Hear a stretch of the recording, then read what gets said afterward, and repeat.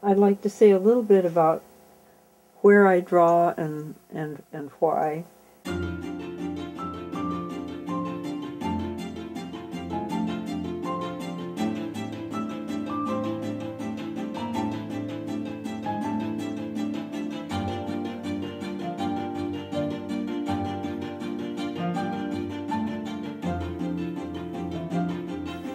What I try and do is capture something about the movement.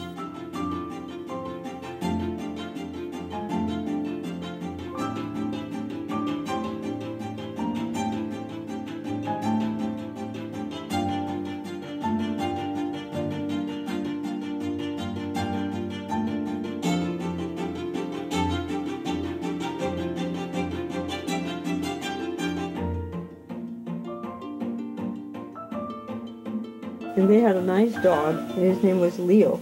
And this was called Leo's, the story was called Leo's Run. Leo feeling kind of sad because he's locked out of the room that he lived in.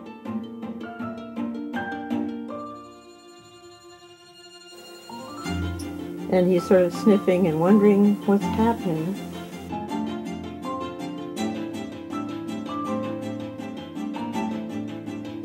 And looking sad because he can't go in.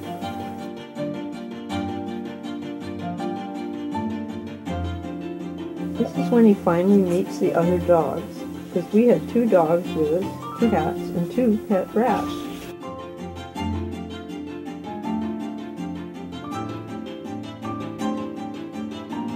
Gertrude, and this is Maggie, the deerhound, and they all got along very well.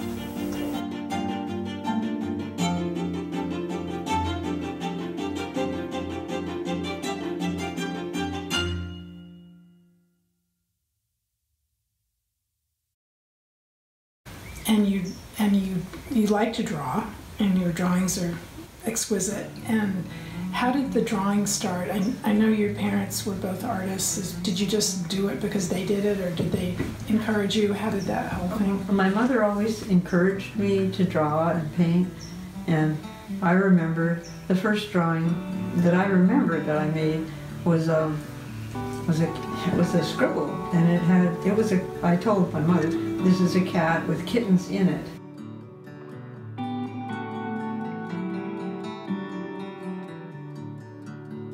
Doopy. Hi, Doopy Doopy. How's that funny? Good morning. Good morning. Good morning. Good morning. Good morning. Well, we always had animals, so they were sort of the family animals, and certainly I have favorites. The one I thought of as mine first was probably Molly, the goat. We knew her mother, Maggie, and Molly was born when I was, right around near. So I saw Molly as a baby, and then we saw her growing up, and I used to pet her a lot because she was a nice French Alpine, brown and white. And then when she finally got to milking, she would let me drink straight from her, milk into my mouth without food or anything.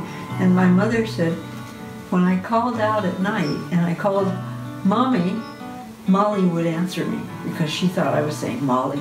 So we had a very close bond. Oh my God. But, goats don't live forever, but she was such a sweetie.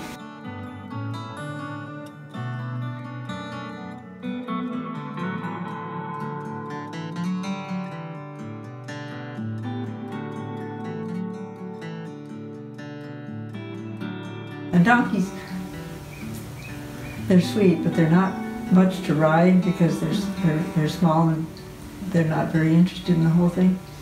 But finally I did get a horse. I was 12. We bought a horse out of a field in Goleta for $25, and he had been a plow horse, I think. But we reached an agreement. I had him for quite a while. His name was Red. He had a huge Roman nose.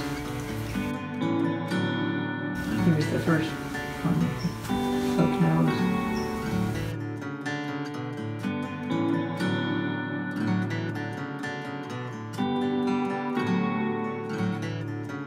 Actually, I rode him in the Fiesta Parade once, and I didn't think he was ugly, but I'm sure people were kind of surprised to see him in the Fiesta Parade.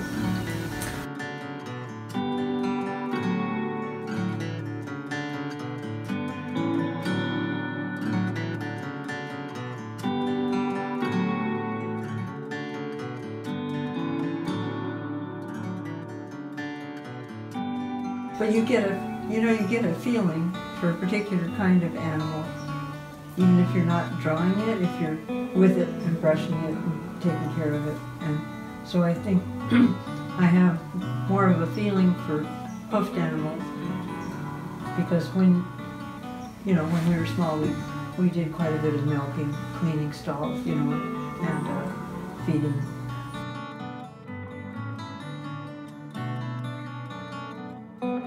I did these in Cedar Falls, but they're from zoo drawings of a female kudu who had a baby, and right in front of me, and then finally it got up and began to nurse. So that's the nursing picture, and I did it. It looks a little bit like a different kind of thing. It's a soft ground etching, and I had a piece of silk that I laid over and then drew on top of, so it's a much softer feeling. And all the ladies of the bunch, there's a whole bunch of females, wanted to meet it, and they all came up and looked at it. The mother wouldn't let them near it at first, and then she let them look. And then it went and lay down by the father. So that I have a brown of it too, but it's very faint. So here he is, lying by his father.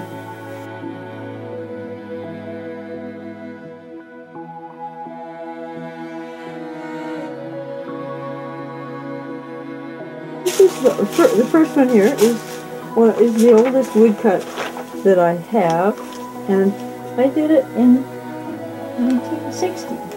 So I did it in graduate school.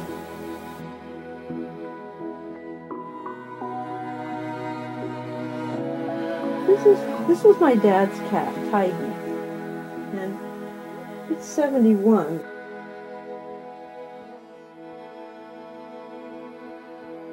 Oh, it was a big fat cat, a very nice cat, and he did curl up his paws like this when he was relaxing and purring.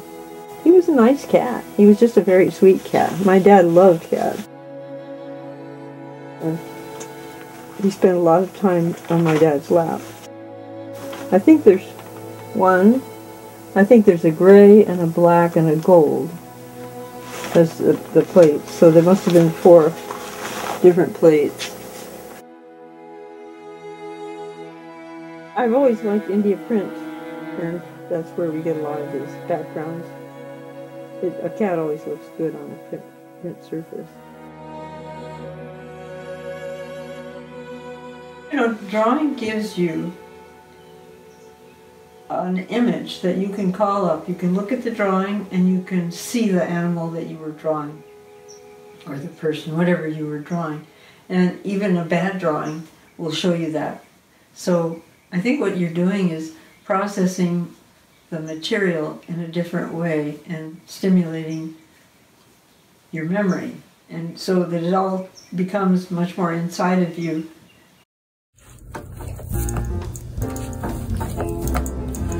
Can I say it's moldy? Sure. This is a blue mold that develops on the rags that I soaked this clay in. And I don't know what mold it is, but it doesn't smell bad or anything. It makes the clay good, I'm sure.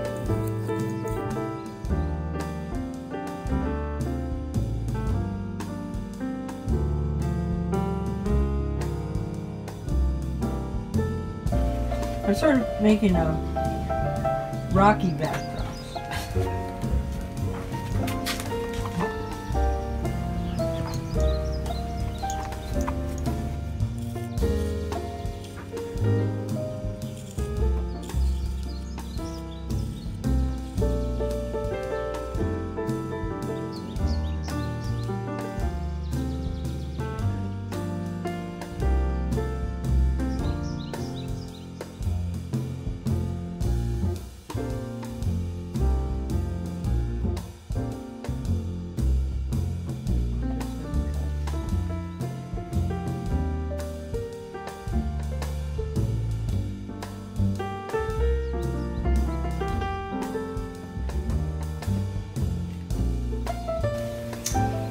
gives you a responsive medium that you have to take care of. It's almost like an animal itself. You have to keep it wet down or it gets too dry, and then if it's too wet, you have to dry it out. And then if I'm going to do that, I better make more texture up here.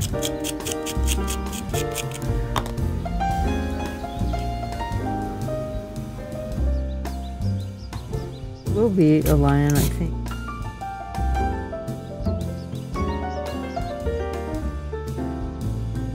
Yeah, I thought it would be nice if he'd hang his paw. I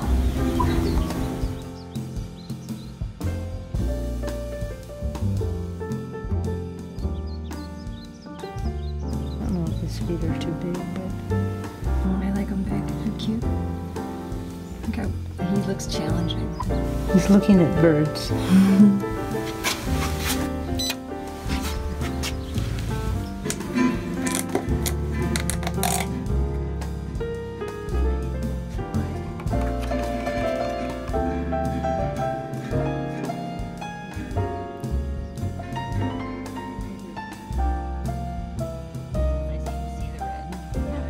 You really can see the red.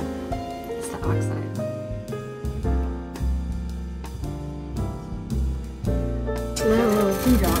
What does it say? 962. Let's try for 950.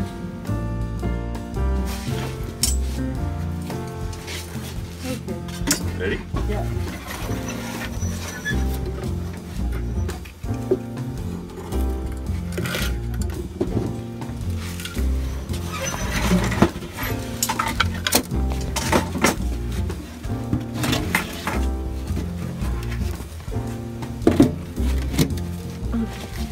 Not very centered.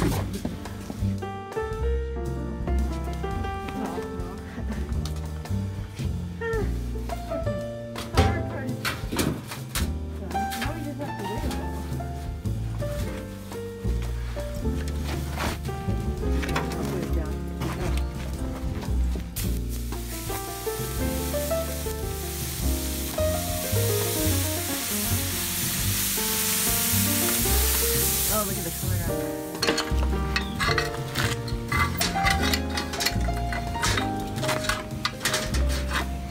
It's got a little more tin than some of them, but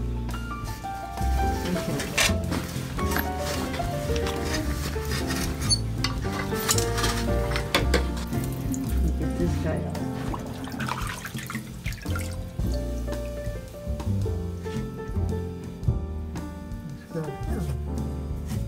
Sometimes something that sticks out, like the face, will get too dark and there's nothing you can do. But I think it will look alright, whatever color.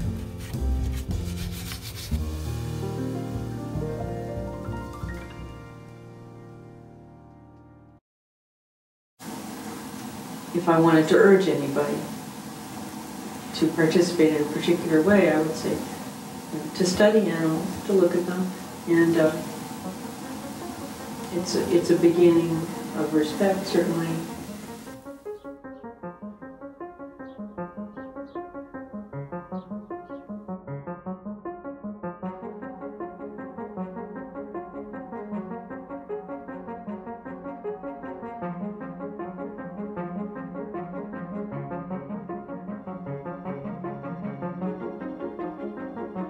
I did a whole show on the blaubuck and the rhino.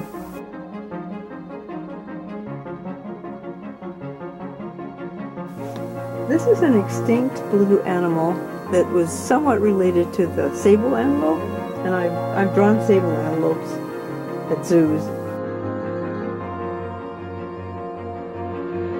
But this guy was extinct in 1800. He was in South Africa. It was a small population, and there was an interesting article about him. And let's see, the Smithsonian Magazine by Jay Gould. He wrote for them every month for quite a long time.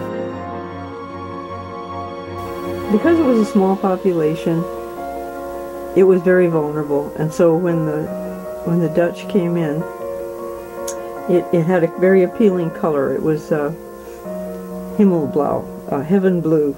And I mean, I think it had some touches of tan on it. The males were the ones that were blue. But if you shoot all the males, that's the end of the species. And they managed to do it.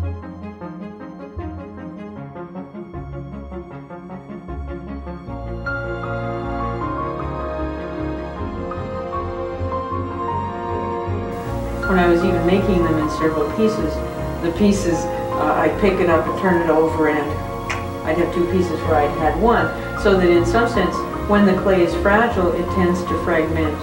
And I think because I'm talking about fragility, the fragility of life and animal life on the planet, I think it's compatible. And we're going away from environmental concerns, even though often we say we're not. And I think if you see something dead, it makes you think about it.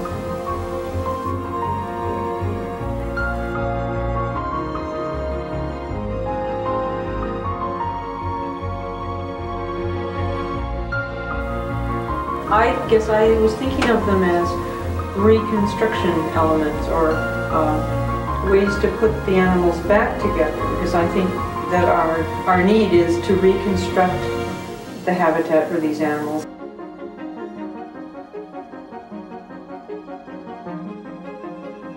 In a sense, to recreate their lives.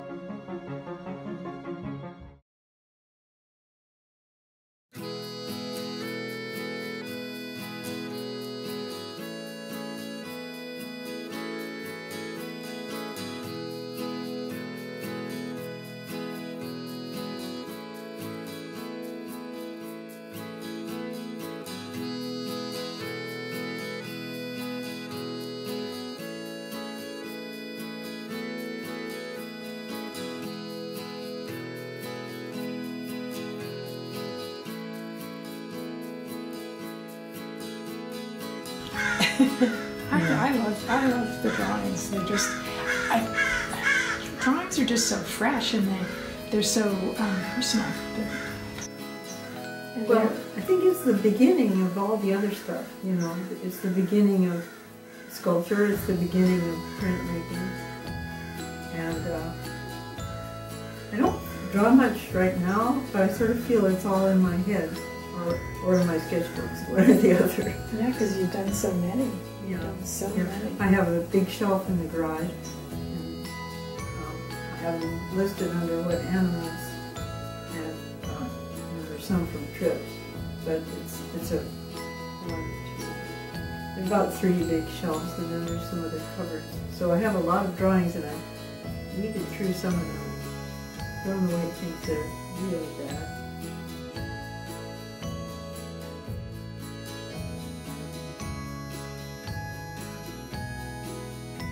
But usually the not so good ones kind of lead up and explain the last one, you know, I don't know.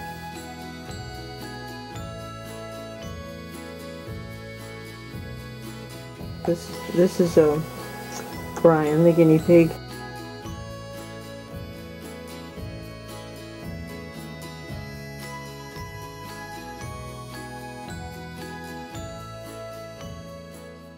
But yeah, she had great, big, beautiful feet, and so it was sort of a foot drawing.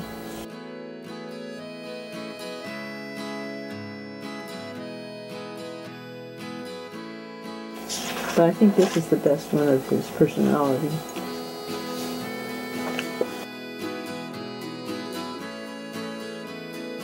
She had this, she was a female, so she had this thing they called a milk sac, and they pull the fur out and put it around their babies, you know, before they have the babies.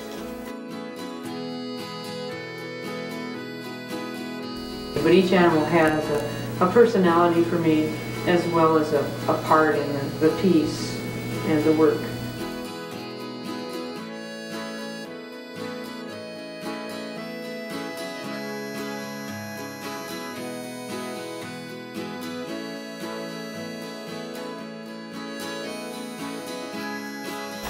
I think this is the dog that killed one hamster and then lay by the door till he got the second one.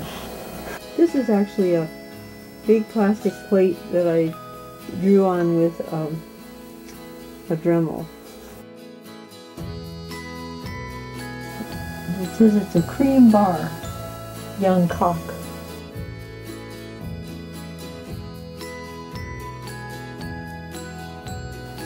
These are Pear David's deer, and they were saved by an Englishman who had a collection of them where all the wild ones were gone.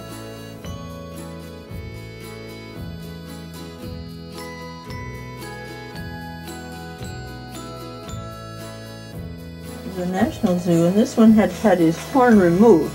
It had been infected, they said. That head there.